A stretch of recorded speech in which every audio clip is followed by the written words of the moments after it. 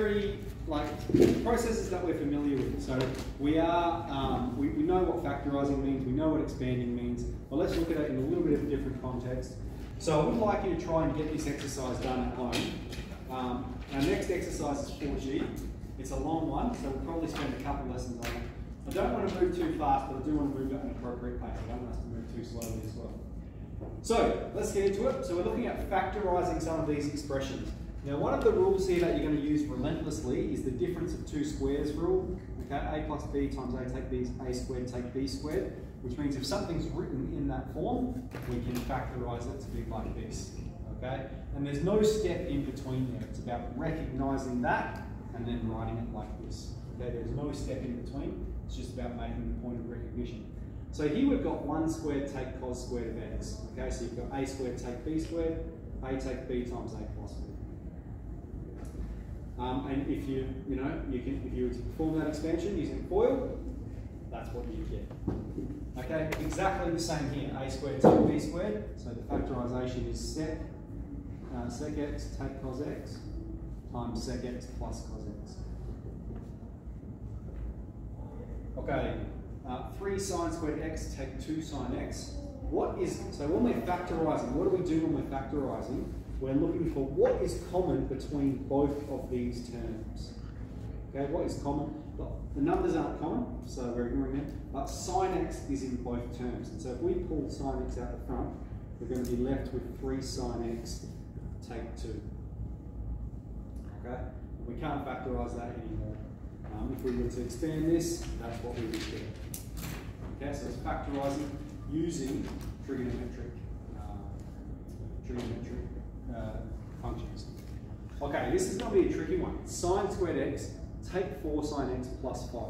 It's a tricky one, but I've got a cool trick to show you guys. Okay, when we have these sort of long factorisation ones with sines and cos, it can be helpful, this is the trick, to define the sine function as a pronumeral. So I'm going to go let a equals sine x. Okay?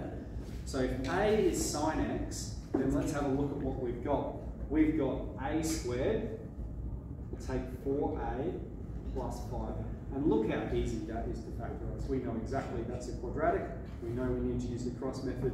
We know how to factorise that. We're looking for two numbers that multiply together to give us 5. And when we add them together, we get minus 4. So 5 and 1. I think this is supposed to be positive, by the way. Let me check more notes here. So these are the kind of errors I've made. Yeah. Either this is positive or that's negative. So let's change this 5 to negative. Sorry about that.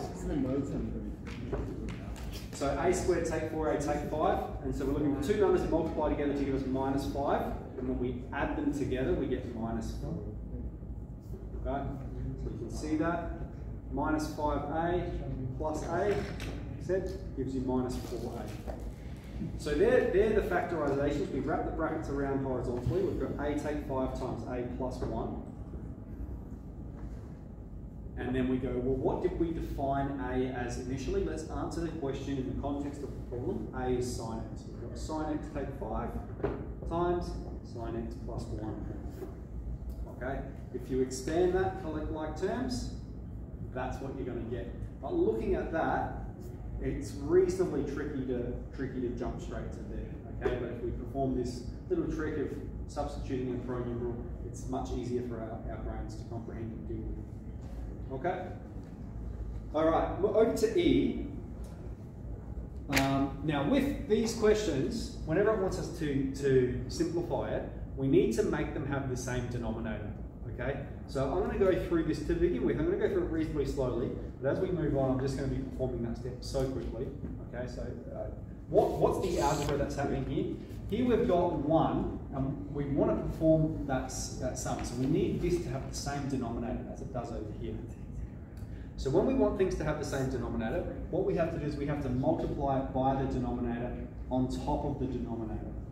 Okay, so 1 plus cos x on 1 plus cos x is 1. All right, we're not changing the value of this number. And then we have here take sine squared of x on 1 plus cos of x.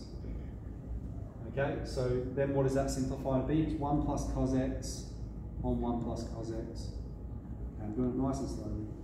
Take sine squared x on 1 plus cos x. Now we have the same denominator, right? So we can write both of these at the top. Okay, so we're going to have 1 plus cos x, take sine squared x on top of 1 plus cos x. Okay, so we made them have the same denominator and we've collected them. So in the future, guys, like what I'll be doing is I'll be going from there to there. Okay, I will talk you through it a bit, but we're cross multiplying the denominator. So we've got 1 plus cos x. Okay, now